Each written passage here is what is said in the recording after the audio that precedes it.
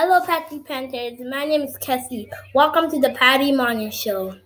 Please rise for the Pledge of Allegiance. And to the flag of the United States of America, and to the republic for which it stands, one nation, under God, individually, with liberty and justice for all. Please sit. You may be seated. Today's encore schedule.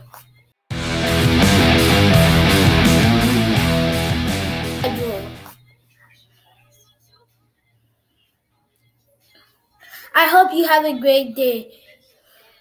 Bye. What's up, boys and girls? Good morning.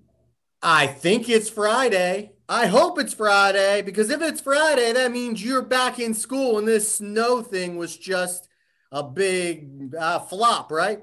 But whenever you are watching this, you got the Luch and you got Teddy Ballgame here to wish you a great day and to get your day started off with some news from the world of sports. Teddy Ballgame, take it away.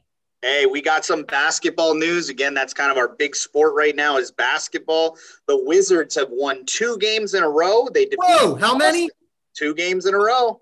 They defeated the Boston Celtics 104-91 and the Houston Rockets 131-119. Bradley Beal has been a beast this year for the Wizards. Again, he scored 72 points combined in those 2 wins. So around 36 points a game, which is really good for the NBA. And then in the Western Conference, we got the Los Angeles Lakers. They beat the Minnesota Timberwolves 112-104. LeBron James scored 30 points, grabbed 13 rebounds, had 7 assists, almost got that triple-double. So what do you think? I'm going to write down that name so I could check him out. LeBron James, you said, right? Yeah. Okay, I got it. Yeah. You know, he has his own school, huh? Yeah, I did hear that in Cleveland. Yeah. Very cool. We should start the School of Deluge. What do you think? Well, I think this is it, right? This is it, Patty. Yeah, we're the place you want to be right here. In college basketball, we got the Virginia Cavaliers lost to Florida State Seminoles 81-60, and Virginia Tech Hokies took the win in overtime over the Miami Hurricanes 80-76. Kind of a crazy game. Caught the tail end of that Miami Hokies game. The player for the Hokies hit a 3-pointer to get it to go into overtime. And then the Hokies prevailed in overtime. So just, again, never giving up all the way to that last buzzer. And you know what we call that? We call that clutch, Teddy Ballgame. Clutch, absolutely. We call that clutch. When you come up big time, when the odds are against you, or in that moment where there's that much pressure, if you're the one to step up, we always say puff up your chest and take on a challenge. And if you come through, that's being clutch. So that works here too. And in the NHL, the Washington Capitals were victorious over their arch rivals, Pittsburgh Penguins, 3-1. Capitals had lost 4 games in a row to the Penguins, but were able to snap that losing streak by holding the Penguins to just 1 goal. Nice job, Caps. Yeah, so again, not giving up, even though you've had some failures there. Keep rolling, and that finally come through with that win. And baseball is right around the corner, Deluge. We got pitchers and catchers starting to report to camp and not wait for spring and baseball to start. What do you think, Deluge? Yeah, it's awesome. Love it. Although, isn't it snowing all over the South right now? It might kind of crazy right now, yeah. It might be snowed out for a little bit, but no, it's awesome. And Teddy Ballgame, in the spirit of Black History Month, I want to mention and bring up a famous baseball player by the name of Hank Aaron. Hank was his nickname. And boys and girls, Henry Aaron started in 1954. This was at the height of racial tension in our country. And he came in as, like we talked about before, the amount of bravery that it takes and confidence, because he was heckled.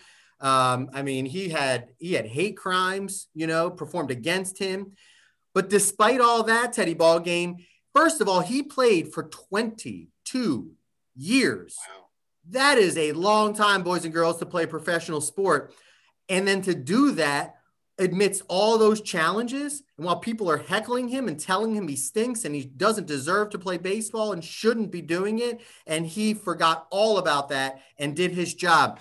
Teddy Ballgame, do you know that Hank Aaron is number 2 that has the second most home runs in baseball history? And some would Well, argue. I'm going to say he's number one, but we won't go there. Yeah, we won't go there. That's a topic for a different show. Yeah. Pattie Boggan, did you know that he is indeed number one in RBIs, runs batted in? Wow.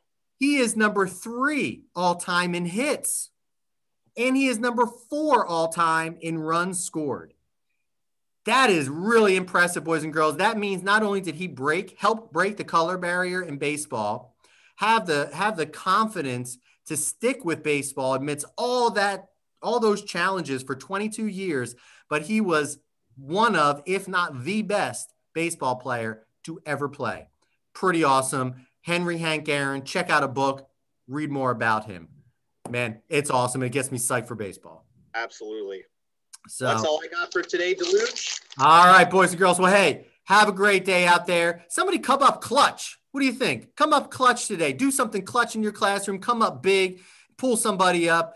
Do whatever it takes. We got you because together we are Pattie Strong. Pattie Strong.